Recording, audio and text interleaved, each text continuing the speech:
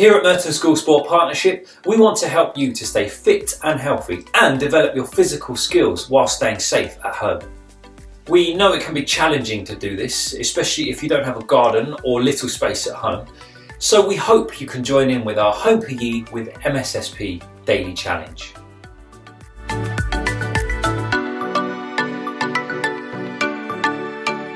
We will post a short video each day with a simple idea to help you to be active and develop your PE skills.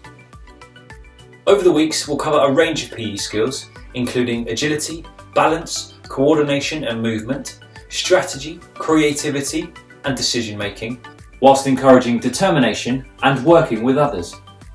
You can then try the activities for yourself and see if you need to make them more challenging or easier if you need to.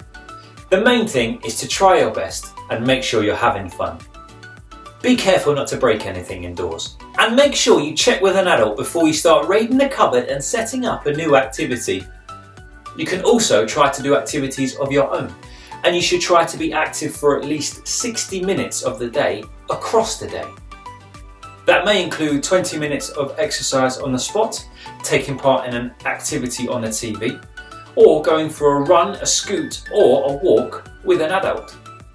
Each day, write down the activities you complete on our tracker sheet. Don't worry if you can't fit it all in every week. You can still earn points for completing over 3 days worth of activity. Hopefully, these challenges will help give you some new ideas that are easy to do indoors without special sports equipment.